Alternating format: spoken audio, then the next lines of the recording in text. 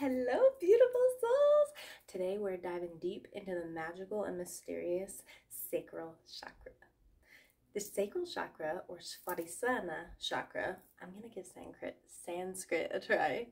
This sits right below our belly button, and this is responsible for our creativity, our sexuality, our pleasure, and this is symbolized with a 6-petaled, yellow-orange petals, lotus flower.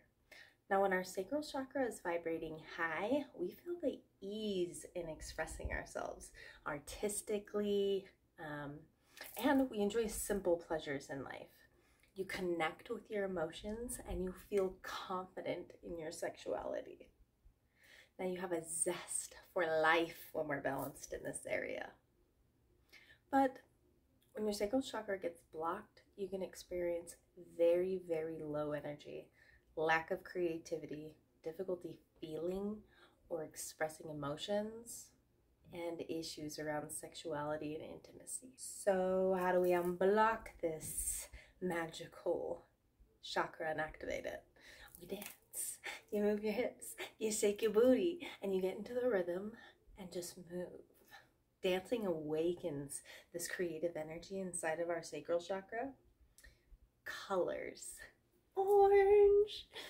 Orange feeds this chakra. It is associated with the chakra. So color, draw, paint, let your creative juices wear it, eat something that's orange. Another thing you can do is connect with water. Okay, take a warm bath, go for a swim, or simply just put your feet in water. The element of water nourishes our sacral chakra. But most importantly, celebrate that divine energy in every pleasure, the taste of good food, the feeling of the sun on your skin, the joy of a hug, or a good laugh with a friend. You can meditate. Meditation focused on finding or being more open with your personal passions. And be honest with yourself. Self-reflect here in the areas of life that may be holding you back. Breath work. Clear those imbalances related to sexual health.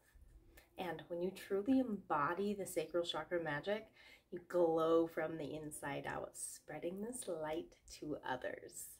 So go forth, lovey souls. Activate that sacral chakra. Satnam.